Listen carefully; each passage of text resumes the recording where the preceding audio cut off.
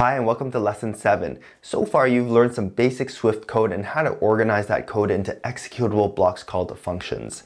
Well, in this video you're going to learn how to organize and group your functions into what's known as classes.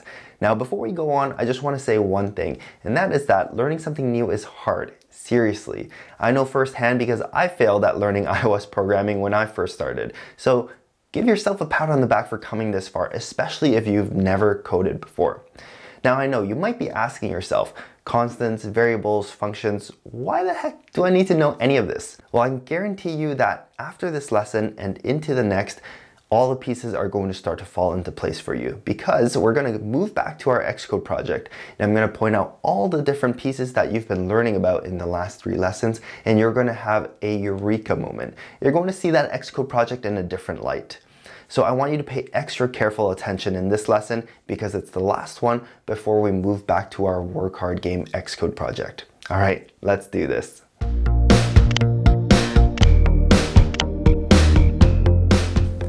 So on the screen I've got 2 functions right now.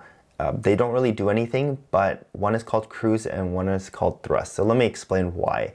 Imagine yourself as an engineer for NASA and you're writing the code to power one of their rockets. Now all of the code for cruising you would put inside the cruise function, and all of the code that are going to turn on the rocket thrusters you're going to put inside the thrust function.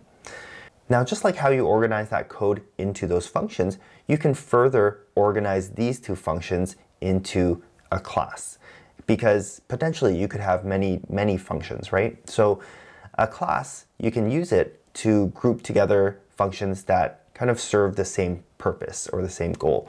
So let me show you how to declare a class first of all. Use the class keyword and then you would give the class a name. So I'm going to call this rocket. No, I'm going to call it spaceship just because I like that word a little more. Now you open up a pair of curly brackets and I am going to put some space inside the curly brackets. And I'm going to highlight these 2 functions. I'm going to press Command X to cut them. And I'm going to press Command V in there to paste it. So what we have now is kind of like 3 levels of organization, right? At the top level, we have the spaceship class. Inside the spaceship class, we have 2 functions, cruise and thrust. And inside each of those functions, we have the code to essentially carry out those abilities. Now, there's one distinction I want to make, and that is that when you move the function into a class, those functions are now called a method of that class. So I know it's a little confusing because nothing's changed except what you call them, right? When there's a standalone thing, they're called functions, but when you put these functions inside a class, they are now called methods of that class. But it's sort of interchangeable. If you say, you know, the cruise function of the spaceship class, people will still understand what you're saying, but I just want you to know that the correct terminology is that cruise is a method of spaceship. All right, just a little distinction there. Let's illustrate this in a diagram. First we had functions, and then we put them inside of a class, and now they're called methods. I want to talk about variable scope for a second. In the last lesson, you learned that declaring a variable inside of a function, it only exists within that function's scope. So for instance, if we declared a variable called name in function A, we can't access that name variable in function B because function B has its own scope. The same goes for the reverse. If we declare a variable in function B, we can't access it in function A because that variable would only exist in function B's scope. Now get this, the class itself has its own class scope. You can actually declare a variable inside the class but sits outside of any particular function. Now this variable exists inside the entire scope of this class. Since function A and function B are also inside the scope of this class, they can actually access that variable. Finally, here's the kicker. When you declare a variable inside the class, but it's outside of any functions, like what we've done here, it's actually called a property of that class. Now let's see this in action. So let's go ahead and declare a property of our spaceship here. Now it's going to be inside of the class, right? That's the starting curly bracket, but it's going to be outside of any of these 2 functions. So I'm going to put it up here. I'm going to call it a fuel level, and I'm going to assign 100 to it. Now this fuel level property is inside the scope of the class, just like how these two functions are also inside the scope of the class. So I can actually access the fuel level property from here. See, I can print it out. Now it's not going to actually print anything because we need to execute these functions, and we're going to do that a little later on. But just from the fact that, actually, let me run it just to show you that the playground isn't going to throw any sort of errors, right? So it can access this property. However, let me declare a variable in here. Let's just say var test is equal to true, and make it a Boolean, right? This variable, because it's declared within the cruise function, it only exists inside the scope of that function, that little bubble. So I cannot access it from here. Let's say print test, and you're going to see that Xcode is going to throw an error. Let's run that.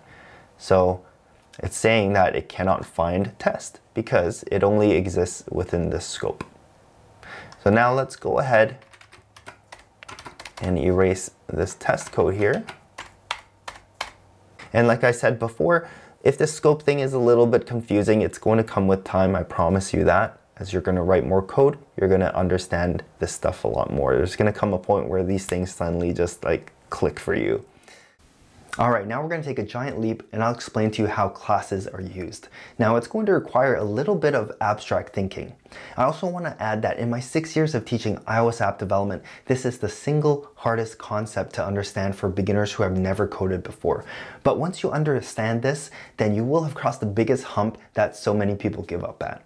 All right, I'm done talking. Let's do this. Now let's use the same analogies we used before. Suppose we have some data and we have variables and constants as sticky tabs. Now we have functions that encapsulate these pieces of code, and let's say that functions are like file folders. Now we have classes that contain a bunch of functions and variables, and let's say that class is a file box that contains file folders. Well, at the end of the day, what we have is just a file box full of instructions. It doesn't actually do anything. Some people say, let's think of the class like a recipe. Some people say, let's think of the class like a blueprint. What's the common thing here? They all need someone or something to turn this set of instructions into action. Someone to take those recipes and turn it into a cake, or someone to take the blueprints and build a rocket ship. Now this rocket will work exactly like it was designed to. It can thrust and it can cruise because we've given it functions to do so. But understand that class doesn't thrust or cruise. It's the actual object that gets created from the class that will thrust or cruise. Furthermore, once you have a blueprint, you can make multiple spaceships. Each of them will have its own fuel level and ability to thrust or cruise. The blueprint is called a class, and the objects that are created are called objects or instances of the spaceship class. All right, so who is the person that will take that class and turn it into an object? Well, that's the device in your hand. It's a mini computer. You write your instructions in Xcode. Xcode will turn it into a format that can be understood by your device, and your device carries out those instructions. So here's the tricky part. You need to write instructions to tell the computer to take your classes and to turn them into objects. And furthermore, you need to write instructions to tell the computer how you want it to use those objects. For example, you write instructions like, when the user taps the liftoff button, then you create an object from the spaceship class, then call the thrust function of that object, then call the cruise function of that object. That could be an app right there. Now let's go back to our playground and see how you can write instructions like this. All right, so you just learned that a class with its properties and methods, they don't actually do anything until you bring it to life by turning it into an object or an instance of that class. So essentially, when you're writing this code and organizing your code into functions and organizing your functions into classes, you're really designing something, right? You're programming something to be turned into an object to be used. So before we create a spaceship object from this class, I want to first add another property and some code to the cruise and thrust functions so that they actually do something. So up here, right below this property, I'm going to declare another name property, and I'm going to assign it an empty string. So you can actually do that. It's a string but with nothing inside. But essentially, it sets the data type for this name property. And inside the cruise function here, essentially I want to print out a statement, but I want to include the name. So I'm going to say cruising is initiated for, and then I'm going to insert the name. Remember how we do this? You learned about this a couple lessons ago, I believe, or last lesson. Backslash and then rounded brackets, and you put in the variable name, and it's going to insert that into the string. So we're going to do thrust as well. So we're going to say is, let's say, rocket thrusters initiated for name. All right, so now we can bring this spaceship class to life by creating a spaceship object from it, or in other words, an instance of the spaceship class. And the way we do that is we basically type in the name of the class followed by 2 rounded brackets. So let's start doing that, and you'll notice that autocomplete shows us. So you just press enter, and then you can go ahead and put 2 rounded brackets like that. Now that kind of looks like a function call, right? And just like a function call with a return value, how it returns something to you and you need to capture it using a variable or a constant, the same thing is happening right here. By writing this line of code, you're creating a new spaceship object and it's being returned to you. So you need to keep track of that data using a constant or a variable. We're gonna use a variable because I want to show you how we're going to try assigning something else to this variable. All right, anyways, I'm going to call it my ship, and it's going to keep track of that spaceship object that we just created. I want to show you something interesting. Why don't we try assigning another type of data to my ship? For example, an integer, 10. Well, you'll see that we can't assign an integer to this variable because this variable is of the data type spaceship. Well, what do you mean? We went through some data types in lesson 5. Remember, string, bool, int, float, double? Well, as it turns out, when you create a new class, this is now a custom data type. So spaceship is actually a data type.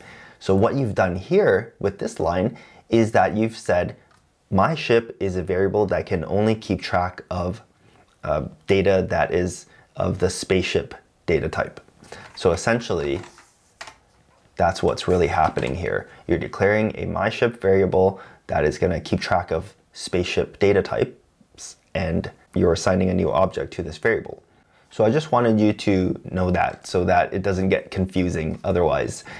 Now the next thing I want to show you is how do we access the properties and the methods of the newly created spaceship object? Well, we have a reference to that newly created spaceship object from this variable, myShip. And if you've never heard of that terminology before, a reference is essentially what your variable or constant is. It's keeping a reference or keeping track of a piece of data, which in this case is the spaceship object. So myShip is a reference to that spaceship object. All right, so all we do is we type in your variable name or your constant name, or whatever has the reference to that object. Press dot, and this is called dot notation. This is how we are going to access the methods and properties of that object. As you can see, autocomplete pops at this menu, and we can access the name, the fuel level, the cruise, and the thrust functions. And when you get more advanced with Swift, there are actually ways to restrict what can be accessed, but that's for later, for the future. For now, I want to set its name. So I'm going to access the name property, and I can actually say that this name property should keep track of a new piece of data. I'm going to call this ship Tom. All right, so I'm assigning the string Tom to the property name for that object, my ship.